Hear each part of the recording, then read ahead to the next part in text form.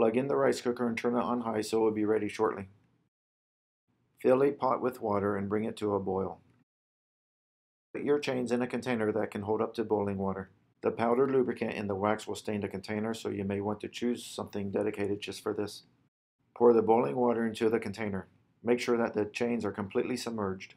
Mix it around for 1 to 2 minutes.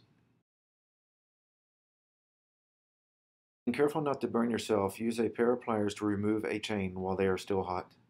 With a rag in one hand, pull the chains through the rag until it doesn't leave any residue on the rag. Before the chain is run through the rag, I'm only able to touch it in very short lengths without getting burnt. It cools very quickly with each pass through the rag. You may notice that the chain becomes stiff after this process. This is because the wax between the rollers and pins are melted and recooled.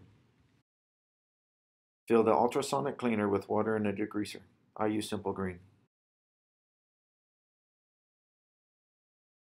Put the chains in the ultrasonic cleaner and set the timer for 10 minutes. Remove the chains and pour out the dirty solution. Rinse the cleaner and wipe it out with a rag. Pull the chains through a rag again until the chains leave no residue on the rag. It is important never to let the chains sit too long in the water or to drip dry. It will not take long for them to start rusting and be ruined. Fill the cleaner with clean water and run the chains through another 10-minute cleaning cycle. Remove the chains and pour out the dirty solution. Rinse the cleaner and wipe it out with a rag. Pull the chains through a rag again.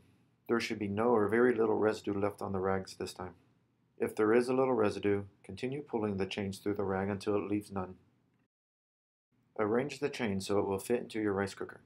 I count 4 outer links in each row. I've made the little hangers out of wire hangers for pants that you get from the cleaners. I discovered that regular coat hangers are thicker and will not fit between the chain links. Check that the wire you use will fit before you spend the time twisting and bending them. Thread the hanger through the chain. I've learned that bending the ends of the hangers will prevent the chains from slipping off while on the hot wax.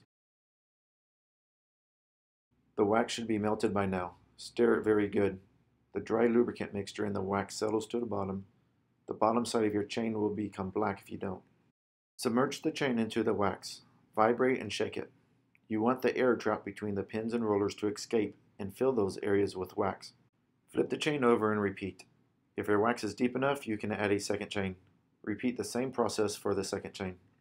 Let the chain sit for 5 to 10 minutes on each side. Vibrate, shake, and move them around occasionally. Hang the chains above the rice cooker so they can drip. Wipe the excess wax off the sides of the chain very lightly with a paper towel. The important wax is between the pins and rollers. Excess wax on the exterior of the chain will just flake off when you start riding anyways. Dip the master links. You have trouble connecting them if the wax on them is too thick. If so, scrape some wax off the plates where they touch the chain. After the chains have set for several hours or overnight, remove the hangers. The chains will be very stiff, and I leave them this way until I'm ready to install them. If you have multiple bikes, organize the chains and their master links in marked Ziploc bags.